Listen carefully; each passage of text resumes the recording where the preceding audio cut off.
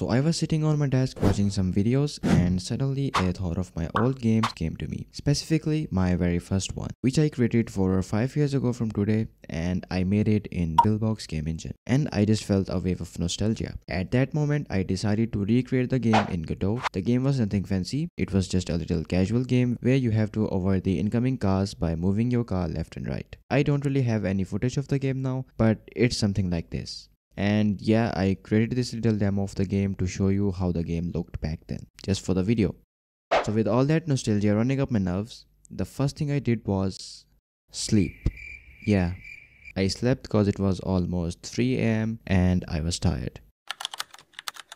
After waking up, I finally started to work on the game. I opened up Godot and created a new fresh project. This time, I wanted to give the game a different look than it originally had. I found this cool car pack by Loonybits on itch.io and it just looked so much cooler. So I downloaded that and imported the sprites into Godot. Then I started working on the car controller, which was really simple to make, at least the old movement style was. But as I was remaking it, I needed to not only change but also improve things. The old movement felt static and unnatural, so to enhance that, I found a really cool arcade-ish controller for the car. After understanding it with my heart, I made the car rotate when moving left and right. This felt way better than just having a static car moving, and it made the game feel more dynamic and natural. I also created a temporary infinite road thingy. It's just the texture being mirrored along the y-axis. I achieved this using the parallax background and parallax layer node with mirroring on, but it's temporary. And I kept on tweaking the controller until I was finally satisfied with the results. This is how the controller was looking at the end of the day.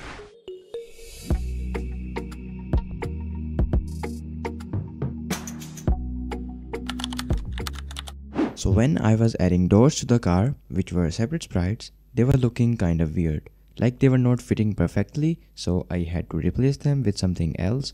And I found a cool pack by Unlucky Studio, and this one was pretty cool. So I replaced the sprites with a new one, and this is how it was looking.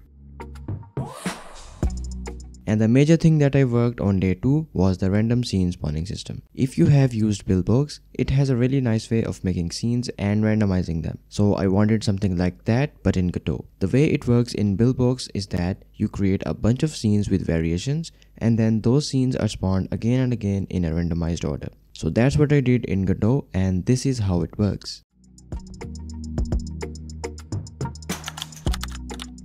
I started day 3 with making some enemy cars. I created a scene for enemy car that acts as a base scene for all enemy cars. Then I could just inherit from that scene and make multiple cars with different properties like different direction and speed for each car. And then I got started with completing the main game loop. I added physics layer, restarting the game, and bunch of other game loop related stuff. I also made a cool coin spawner. Basically you just place a path 2D and the curve on how you want the coins to spawn, and this code does all the magic of spawning the coins for you with a specified distance. And that's the end of day 3. On day 4, I added the score system. It was pretty basic, just a score and high score based on number of coins collected. And I also made the save and load system for the high score. Then I made the whole mind map of how the game was going to be executed from start to the main game loop. And then out of the road background sprite, I made a single road sprite as there were going to be 2 modes in the game, the 2-way mode and 1-way mode.